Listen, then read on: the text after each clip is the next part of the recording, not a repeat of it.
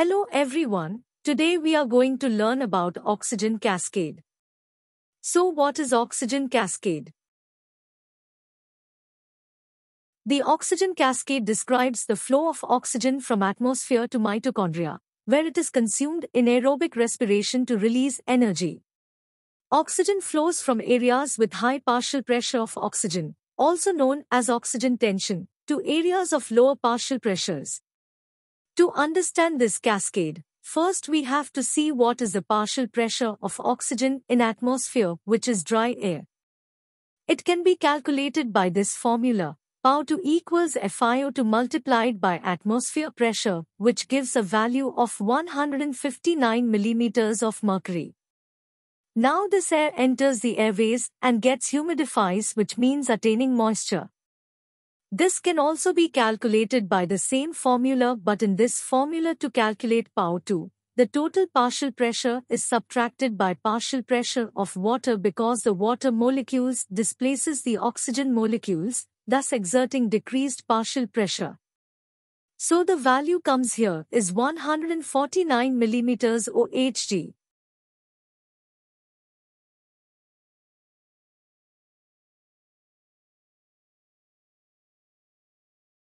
Further, this air enters the alveoli and gets diluted by the carbon dioxide present.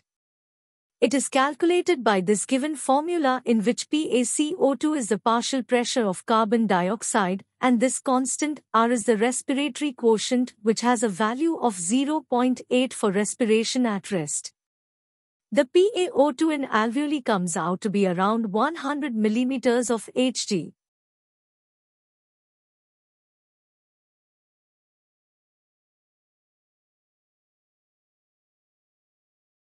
Now the oxygen moves into the blood by diffusion, that is from high oxygen tension to low oxygen tension areas through this alveolar capillary interface.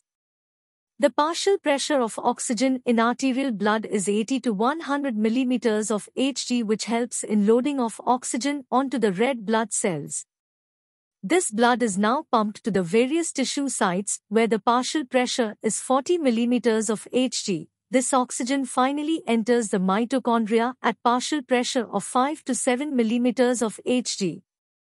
This oxygen in the mitochondria is now used to generate energy from food in the form of ATP. Here is a short explanation how oxygen travels in blood in bounded form.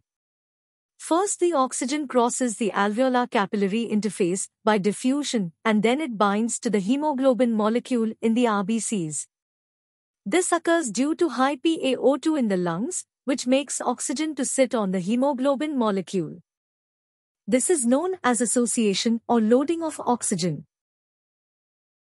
This oxygenated blood passes from heart to various other organs or tissues.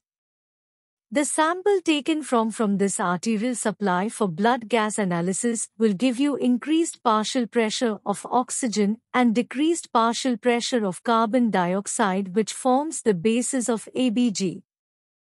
At tissue side there is low PaO2, which makes oxygen to come out of RBCs, also known as dissociation or unloading of oxygen, so that this oxygen can be utilized for energy making purposes. This deoxygenated blood from tissues will go back to the lungs to get oxygenated, and the sample taken from this venous site will show increased PaCO2 and decreased PaO2.